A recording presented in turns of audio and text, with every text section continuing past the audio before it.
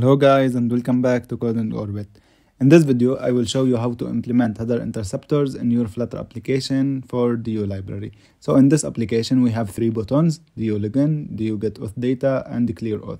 So when we click clear auth it will clear everything. When we click DO login it will get a token and save it locally, and when we click DO get auth data, this is a protected API with auth token and we'll get it. So we can't call DO get auth data without hitting DO login first. So in case we cleared the auth and then we try to get auth data, it won't work. It will complain about missing token.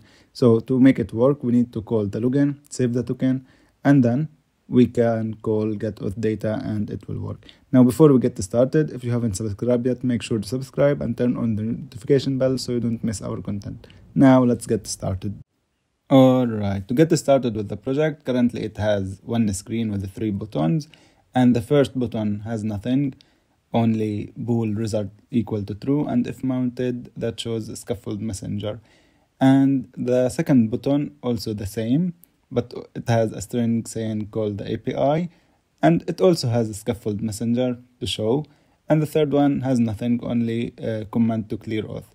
Now before we get started, we need to go to popspec.yaml and add 2 libraries. The first one is shared preferences and the second one is DO.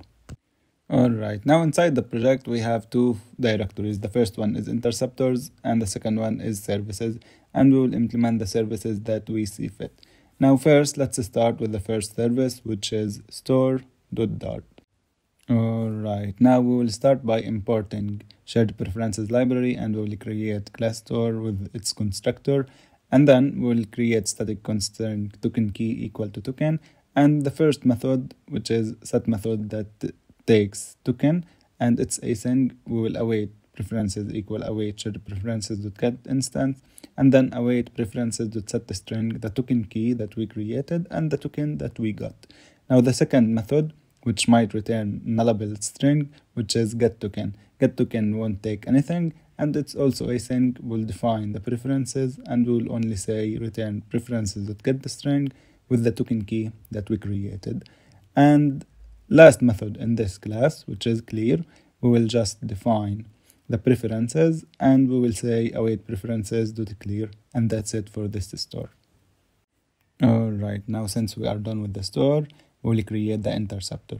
The interceptor, we will call it DO interceptor.dart.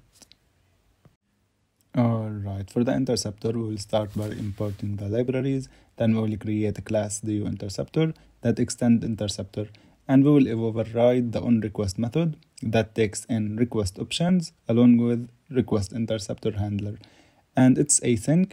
So first we need to grab the token, so we will say final token, which is equal to store dot the method we created get token. Now we need to check if the token is different from null and the token is not empty.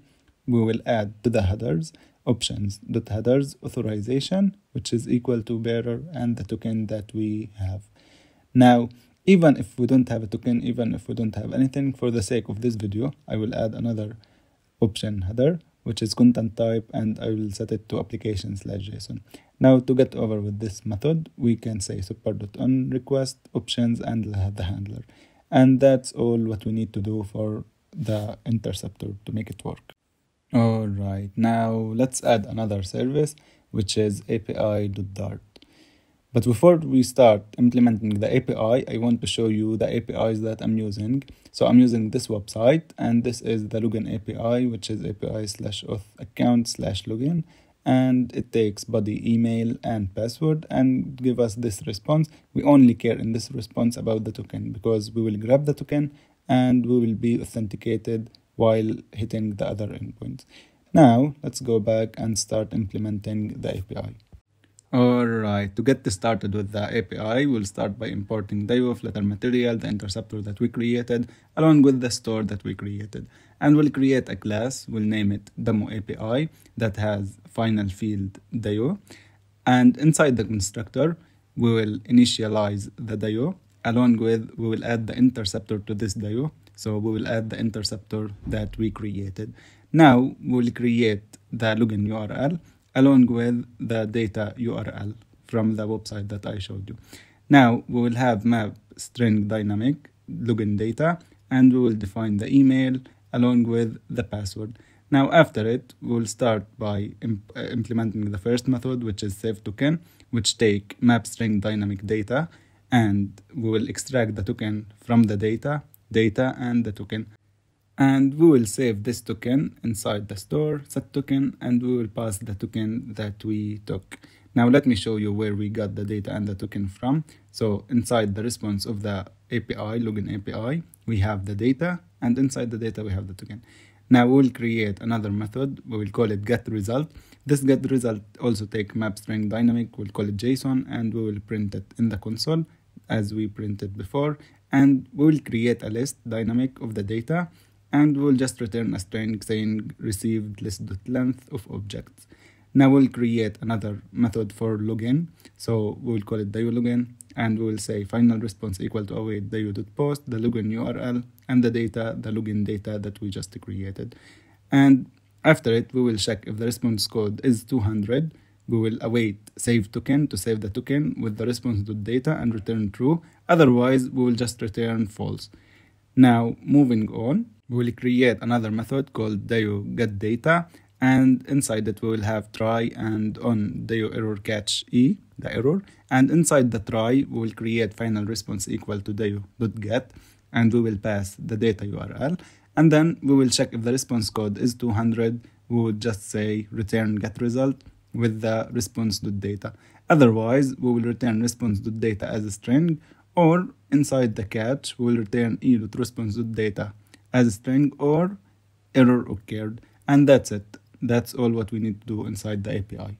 Alright, now the only thing left is to go back to the main and consume the API that we created.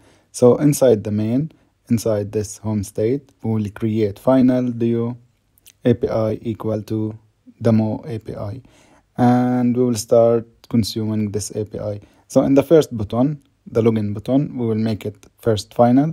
And then instead of true, we will say await API.DioLogin. And that's it for this button. Now, the second button, instead of the string called API, we will say await API.DioGetData. Oh, sorry. DioGetData instead of DioLogin here. And we can also make it final. And finally, in this button, instead of this command, we will say await store.clear, because we want to clear the store. And that's it. So now let's run the app and see if it is working or not. Alright, the app is running. So now let's clear auth and try get auth data without login. You can see that it failed. It's complaining about the token.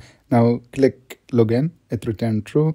And now if we click dio get data, it will work. We will see that we got an object. Clear auth, try to call it, it won't work because the token is missing. And that was all. Thank you guys for watching. If you liked the video, make sure to like it, comment down below, and I'll see you in the next video.